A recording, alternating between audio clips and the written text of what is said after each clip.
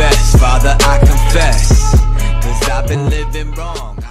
So what is up YouTube, Wyatt Fann back again with another video, and as you guys can probably tell, it kind of looks like my exact same setup like over there, but I actually like rearranged my entire room. It gave me a lot more space. I have this like giant area to film in now, and then it kind of looks a little bit different. Like there's a mirror there, my Funko Pops over there.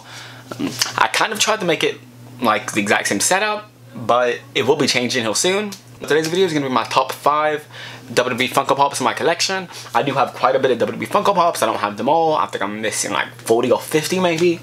But yeah, these are like my top 5. There's actually one more that's going to be like an honorable mention, so I guess I'll get to it now. So the honorable mention, or I guess you could say it's number 6, but this is just top 5, is the Seth Rollins FYE exclusive. Now, there's a couple reasons this is like an honorable mention. One, just because the other Funko Pops that I have are like a little bit more than this, and 2, like this thing was like $15 at FYE when it came out, and I got it for $5 because I found an FYE that was closing. And just the white SummerSlam 2016 attire is just beautiful. Like, look at this, and it's like all the details and stuff in this action figure. You can't go wrong with it. So number 5 is another FYE exclusive Demon Finn Balor. There's actually 3 different Finn Balors. There's a regular one, a demon one, and then one where it's just him, but he also has like the demon paint, and that's a chase. I don't have the chase one yet. I'll get it sometime. But yeah, this is another FYE exclusive. This one's super cool. Just like, and just look at like all the details on the chest and stuff. Like, it's an awesome pop. So that's why that one's number 5. So number 4 is, oh crap, I knew I dropped it when I got it, but I guess the box is a lot more damaged than I thought it was. That's besides the point.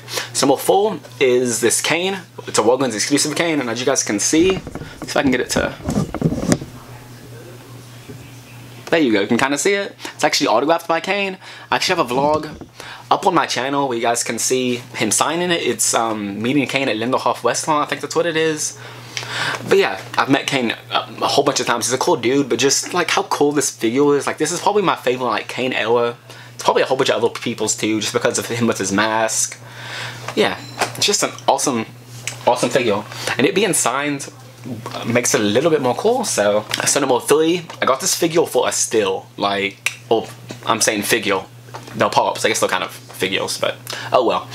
So I got this pop for a steal, like an absolute steal. I wasn't that big of a fan of this guy when I bought it, but now that he's with Cesaro and doing all that stuff, I like him a lot more now. So you guys probably know who it is. It's Sheamus. As you can see, it has the old script, the WWE logo up there.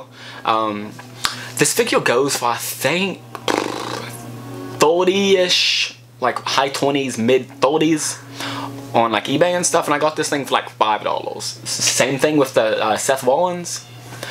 The FYE was closing down, so this was like $5. It's super cool.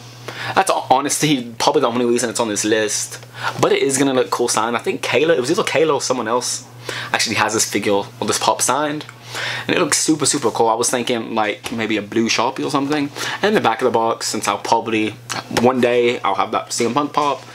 I've been looking, can't really justify paying $80 for it right now, but okay. So number 2 is probably, I'm gonna say, like, since it's signed, my most expensive pop I have. I only paid like $10 for it, but just like how much it goes for now that it's signed is pretty cool. So I actually have it in one of the like actual Funko Pop protectors, things like $10 a Hot Topic. It's Sting. I met Sting this past summer, and I think June, end of May, June, something like that. At Fanboy, they had him in. He's a super cool dude. I actually met him in all of his face paint and all that stuff.